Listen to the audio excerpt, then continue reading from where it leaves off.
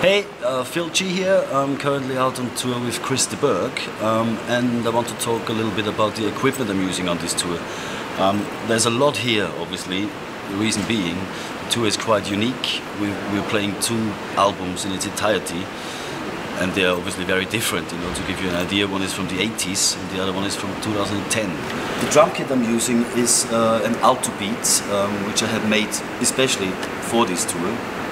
It's ash wood, and I just love the finish on that. It's, you know, you can see the natural wood in there and kind of blends into black, which I really love. Usual sizes, I've got 22-inch kick drum, 10, 12, 14, 16 toms, and a 20-inch gong drum. One of the albums is kind of traditional Irish music. So I'm trying to emulate a bodhran, which is the traditional, I think it's called bodhran, Irish drum. And the gong drum kind of does that a little bit. To my left, I've got a 14-inch Mehmet snare with ash veneer, also Alto Beat, which we've got tuned very low. It's nice, I love that. There's an acoustic trigger on that, I'll come to that in a minute. As a main, I'm using a 14-inch maple with a die-cast hoop, slightly tighter tuned. Yeah, also, very important, I'm sitting on a Port & Davies BC2 engine, without which I simply couldn't play anymore. It's such a game changer. The amp sits here. Yeah, it's just, it makes you feel a part of the whole thing. I've got all Istanbul Mehmet cymbals, which I have been using for many years now, and I love them. I've got a 14-inch hat trio hi-hat. The hat trios, they're interesting because they come in, well, you get 3 cymbals. You get a bottom cymbal and 2 top cymbals, a lighter one and the heavier one. This is the heavier one. There's also some rivets down there. They come with rivets basically, which I took out. I'm not a big fan of rivets. Got a couple of splash cymbals. This is an 8-inch Sultan and a 10-inch El Negro. Again, I've taken the rivets out of that because I'm not a big fan of rivets. Onto the crushes. This is a 16-inch X-Ray. It's nice and fast, you know, for these hits, which there's a lot of in 80s music. Here we've got an 18-inch session crash. Currently I've got another 16-inch X-Ray, only because, well, usually I've got like an 18-inch sitting here, but I smashed it. So just waiting for a new one. So it's another 16-inch. They do sound very different though. This is a 22-inch traditional ride, which I love. A bit more open sounding and not as, there's the Session series, which I've got the crushes from. Basically, the Session is a mixture between the traditional and the radiant.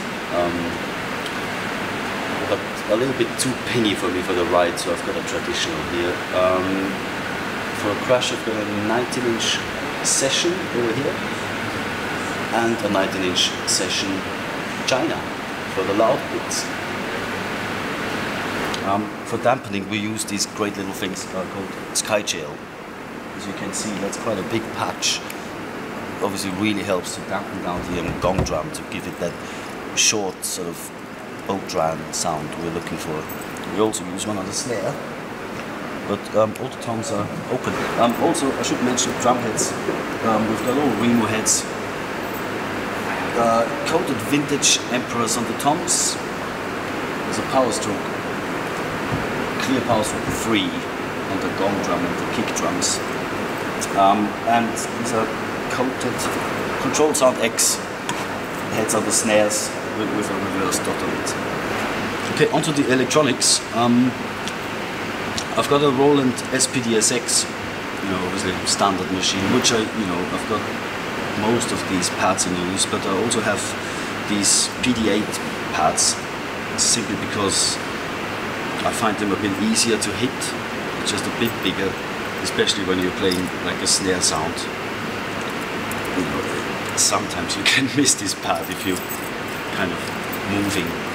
I also like to have this here, because when I play the snare drum, I can then kind of hit both. It's almost like having a trigger, but you know, I can have layer it with another sound when I need, or like, and obviously the acoustic RT30, I think it's called, dual trigger on this snare drum as well to trigger extra samples of the acoustic snare.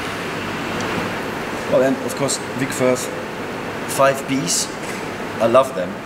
I used to play 5As, and then 2 years ago I was on a tour in Australia and I broke a stick and I went into my bag to grab another one, and as soon as I felt like that feels great. Strange. And then after the song I looked and it was a 5B, and I had no idea how that ended up in my bag, but you know, as soon as I got home from the tour I called my record Martin and to send me some 5Bs, which I've been playing ever since. Great stick.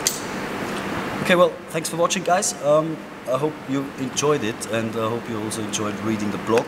And yeah, give me a shout if you have any questions, and yeah, hopefully see you all again soon. Cheers.